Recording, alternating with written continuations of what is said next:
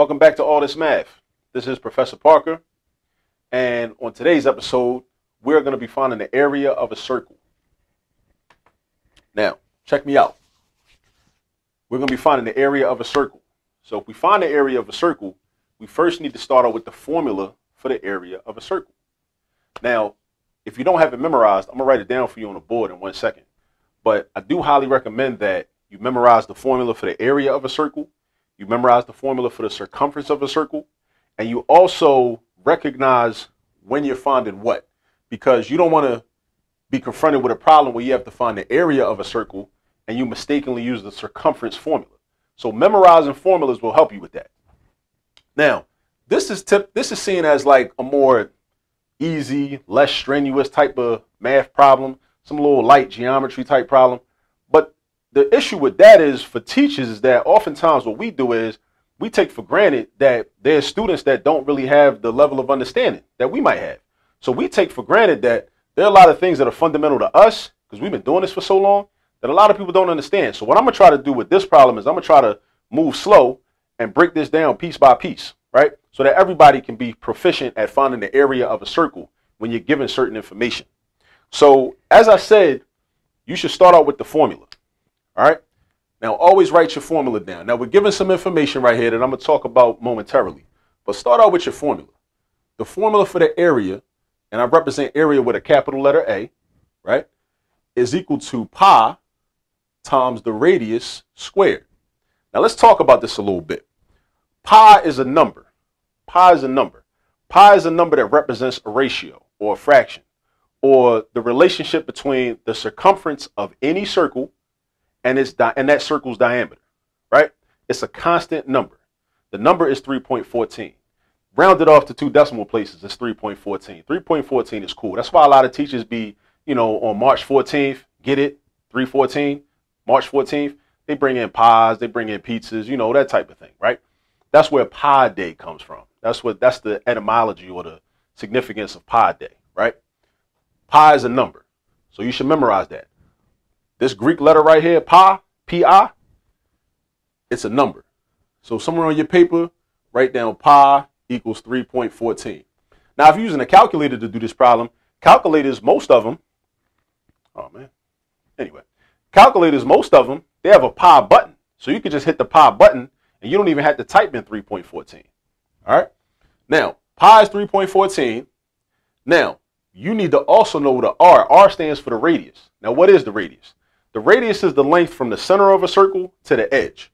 So if I do a little quick and dirty circle drawing, boom, that would be the radius, right? From the center of the circle to the edge. That length is the radius, right?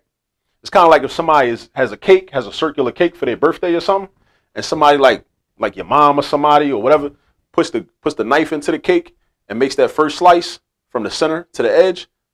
Think of that as the radius. So next time you go to a birthday party, you're gonna be thinking about geometry. And that's what I want to have happen. All right. Now the diameter goes all the way across. Oh, I missed the center. Hate when that happens. The diameter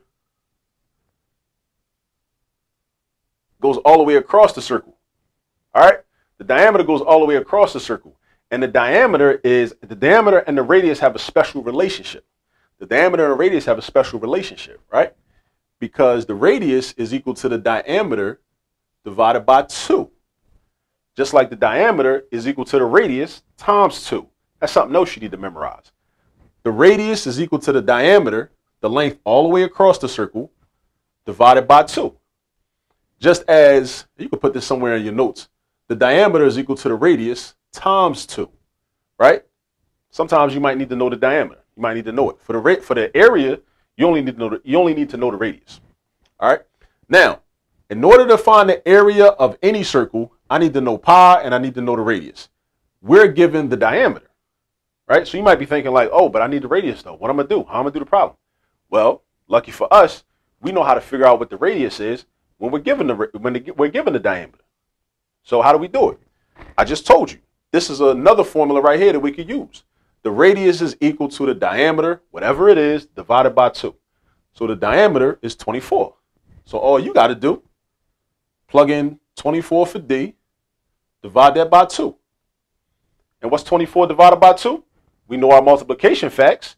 So since I know that 2 times 12 is 24, I know that 24 divided by 2 is 12. So that's my radius. Now, I can get busy with this formula now because I got everything I need. I got all my information. I ain't have all my information at first, but now I got my information now. So now I can do my thing. So now the area is going to be pi. Replace that with 3.14. Or if you're using a calculator, just hit the pi button. It's cool, right? And my radius is going to be 12. But don't forget, it's not just r, it's r squared. So that's going to be 12 squared. So then you're going to have 3.14 times 144.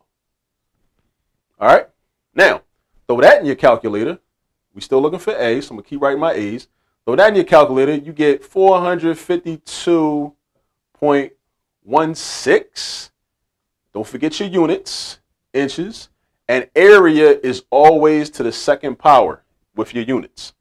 And I don't know how to do this off the top of my head, but I already did this problem. So, you know, I have that written in my notes. So that's why I know it's 452.16, in case you was wondering. All right. Well, actually, I ain't going to front. I could figure this out. I just didn't want to take the time to do it. All right.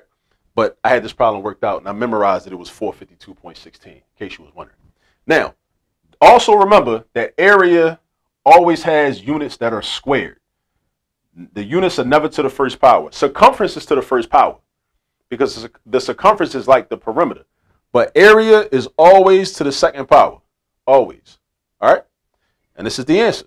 452.16 square inches. That's all. But if you're given a diameter, make sure you know how to figure out what the radius is. Make sure you know how to figure that out, right? All you got to do is take whatever the diameter is and divide it by 2. That's all you got to do. Memorize this formula. Memorize the general formula for the area of a circle. Pi, which can be represented as 3.14, times whatever the radius is, squared. All right? And of course, when you square something, these are just things I just want to go over because these are a lot of the common mistakes people make. When you square something, you're not just multiplying that number, that big number, by the exponent. You're multiplying that number times itself. Right? So 12 squared is 12 times 12. That's how we get 144.